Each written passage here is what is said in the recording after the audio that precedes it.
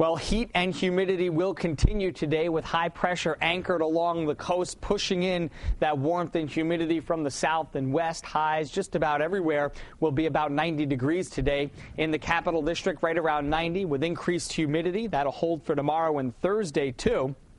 As we head toward Friday, we'll focus our attention on Hurricane Earl as it rides up the eastern seaboard. Right now, it looks like it'll stay offshore, but a closer approach will bring stormy weather to the capital region on Friday if it does make that close approach. If not, then just a few scattered showers. Either way, windy and cooler for the upcoming holiday weekend behind the storm with temperatures back into the 70s. WNYT.com for the latest weather.